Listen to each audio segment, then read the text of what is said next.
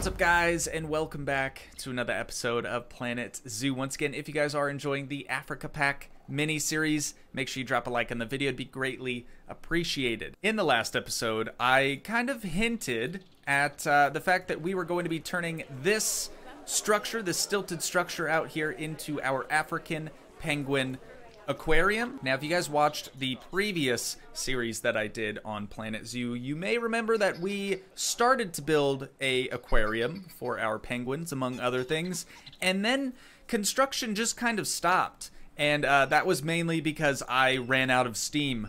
But we're back, dude. We're back. Not Steam like the gaming service Steam. Like, I was tired and didn't want to put any more effort into that zoo in particular. So here we are in our new zoo, where again we have tasked ourselves with building an aquarium, and we're already off to a fantastic start. You can see this whole structure here that we'll kind of go into more detail about later on. And if you're wondering what this structure here is for, it's honestly just for spacing.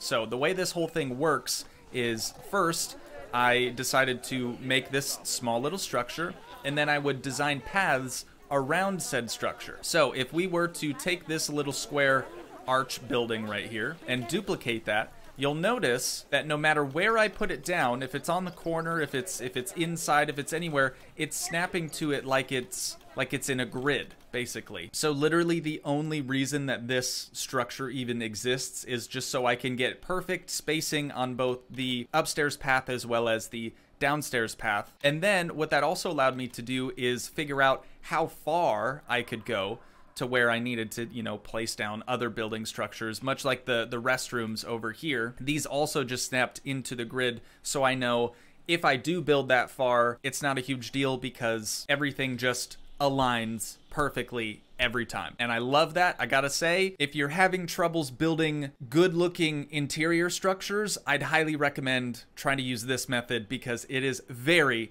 very effective. Now, with that out of the way, I think it's important that we talk about where we're going to get our stylistic influence for this building. And honestly, I think I'm going to take most, if not all of that influence from this structure here. This is a blueprint food station, you could call it, that has been added with this new pack.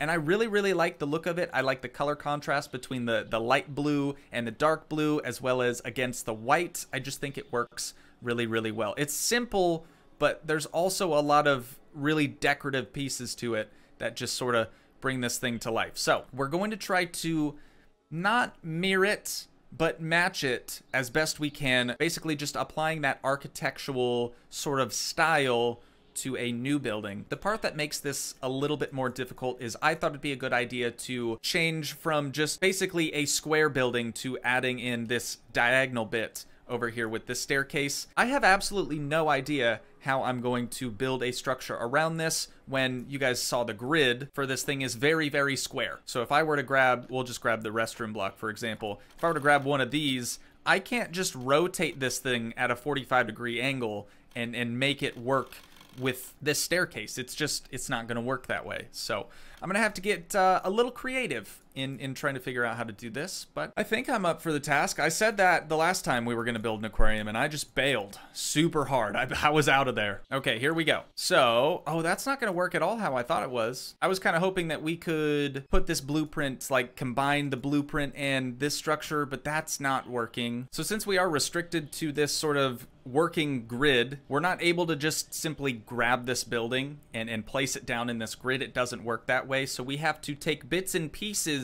of that building, whatever we want from it, and manually move them over and add them into this blueprint. So it is going to be a little bit difficult, but I think we can manage just fine. So I'm going to quickly start by just grabbing flat walls, maybe a couple arches, nothing too crazy, but I'm going to get a base perimeter figured out of how we want this building to look.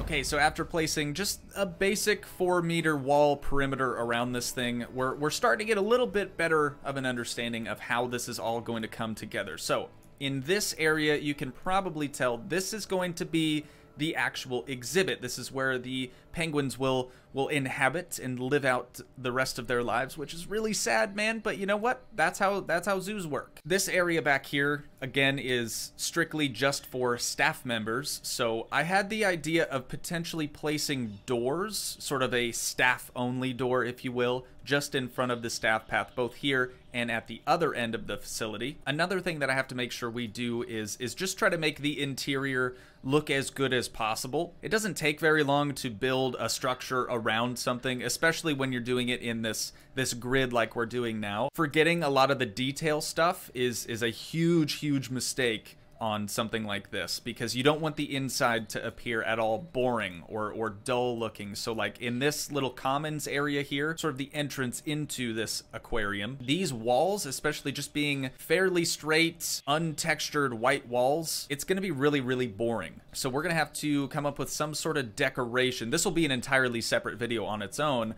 but we're going to have to come up with some sort of decoration scheme on the inside here so that the guests have something else to look at apart from just the exhibit itself. But this is cool, man. It's really taken shape. And then this little plot of land over here, I think I might actually just either do another habitat entrance gate here, or we'll just keep this little peninsula up here, building like the interior of this exhibit where the penguins are actually going to live.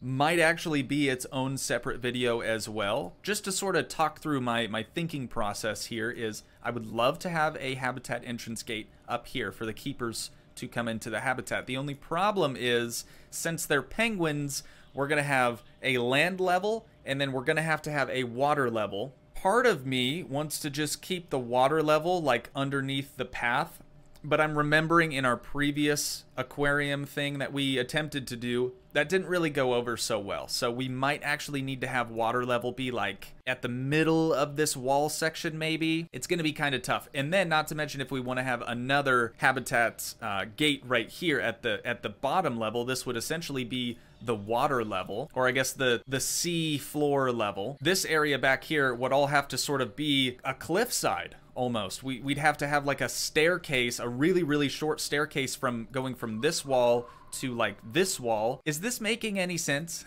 Probably not, but I'm trying to talk through things, you know, let you guys know what's going on in my head while we're doing stuff like this. So hopefully you guys appreciate me at least trying. So with this rough shape done, I think we're going to hold off on moving up to the second story. I'm going to go around and add doors and add spots for windows, like in places like this. Then we'll think about doing a second story. I am now remembering why I abandoned ship so quickly on our previous attempt at making an indoor aquarium, because it does kind of suck. It really does, especially when you're in this situation like we are now, where we're just trying to come up with how we're going to stylize the building. The structure itself is like ready to go. Now we just have to go through and try to figure out, you know, what color scheme we're gonna go with, what sort of architectural pieces do we want to, you know, take from, say, this building over here and apply in a different way to this one. My thought process, of course, is it's a much larger building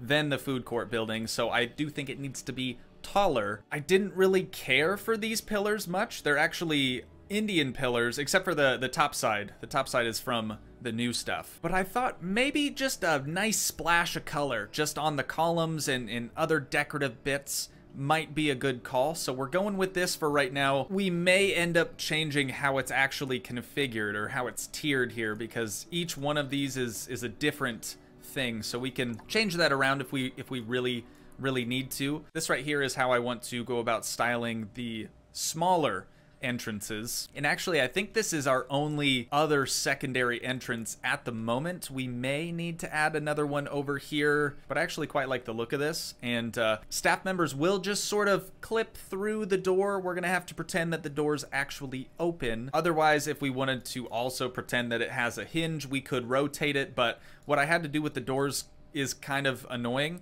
Since it is just a one-sided door, you can have the handle on this side. I had to duplicate the door and flip it around 180 degrees so that we would have the same door texture then on the inside as well. In addition to all the decorative stuff that we've had to place down, I do still want to light the interior as best as possible as well. So starting off here on this sub-interior, I guess, we have these two decorative lamps here and these two fountains. And then I've been doing quite a bit of reconsidering on my idea of having another habitat gate down here on this level, kind of make it almost a greenhouse. But we're basically just gonna fill this with plants and liven up the space that way a little bit, and then our only habitat keeper gate will actually be up here. That way we don't have to have this weird pit in this back corner where you have floor access and then higher access even still. This just makes the most sense to me. Holy cow, dude. As you guys can probably tell, it's much later now in the recording, and I gotta say, I have way more appreciation for people that do mosaics on a daily basis, because this is horrible. It takes so dang long to place down each individual tile, and I can only imagine if you had to do each individual piece by hand on a day-to-day basis. Mad respect, all you mosaic tilers out there. But I now have a very rough draft for something we can basically just copy and paste wherever we need it now. So we have some monstrous pillars. We have a nice archway in the center that does kind of get weird. It gets a little clippy when you get far away, but as soon as I scroll in, boom, it's just back all of a sudden. So now that we've basically completed this mosaic, you might notice that the center of this isn't perfectly aligned with the center of the archway. And that's just because of how the building's constructed. We can, you know, maneuver this and space it out however we need to. That's not a huge deal. Since we have these new pillars over here, I might just do that. Now that we have the mosaic selected, I'm going to grab any old wall. I think this one right here will do. And we're going to duplicate this whole selection just off into no man's land out here. That way, if and when we do actually need this again, we can quickly come over here, copy and paste it, and drag it on wherever else we need it. Okay, I ended up having to sort of adjust this slightly. I had to make a much larger one because the one we were working on actually does get cut off significantly by this other pillar here. And I was looking at this other building again, and they use what they call the Indian fascia doodad thingamabob. I don't really dig that. Just doesn't really match the Northern African theme that we have. So instead, I've used a gold plate to sort of mark the center of this mosaic. And I think that actually looks pretty dang nice. So now with that done, I'm half tempted to delete this and sort of try again with our new creation, our new mosaic that we have. Okay, so now with that deleted, we can select this one and duplicate it because there's already a wall behind it, so now it'll just snap to our existing grid, and we will move that right over here. Now that we've placed it, we can go around to the backside and actually delete that additional wall, and there we go, dude. We have a perfect mosaic, completely centered on this archway, and now we have to find something similar to this that'll just sort of mask the very top side of our mosaic. Oh, hey. Hi, welcome back. Kind of forgot I was recording, honestly, but we're still here, about 3 hours into the recording now, and I finally have the shell, the perimeter of the building complete. And honestly, this is one of the most highly decorated buildings I think that we've ever made in both Planet Zoo and Planet Coaster. I feel like I've said that before, maybe talking about Planet Coaster, but believe me when I tell you that this thing is very ornate. God, this is just the worst. I absolutely cannot stand it when this happens, and it especially sucks because right after I finished recording this video, I immediately hopped into my summer car, and I thought I recorded a video of that. Well, technically I did, but the audio was just as bad, if not worse, in that one. So, you know what? Why don't I try to just dub over myself exactly what I said before? Just don't pay any attention whatsoever to my lips. They will absolutely not match perfectly what I'm saying, but we're gonna try it anyways.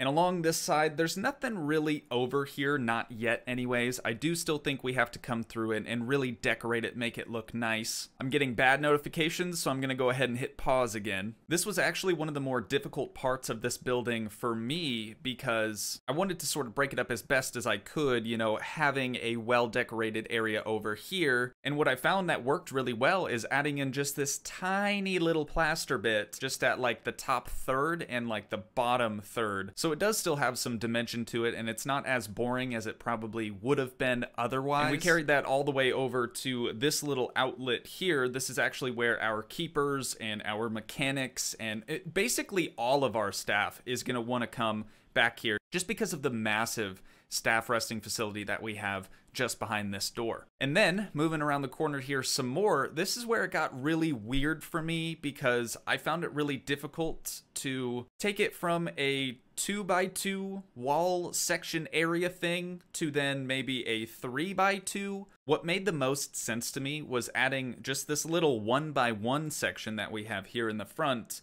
over to the side. That way we could sort of break up a 2x2 with a 1x1 in the middle. And see, this is the part where I just sort of ramble on and on and on about nothing. Like it's not important information, but I was trying it anyways. I then go on to explain that I haven't been doing a lot of talking during this episode. Still at this point, not really realizing that my audio has taken a dump, which brings us to our beloved outro. So once again, if you guys did enjoy, please leave a like, leave a comment, help support the dream by smashing that subscribe button, and I will see you in the next one. Thanks so much for watching, guys.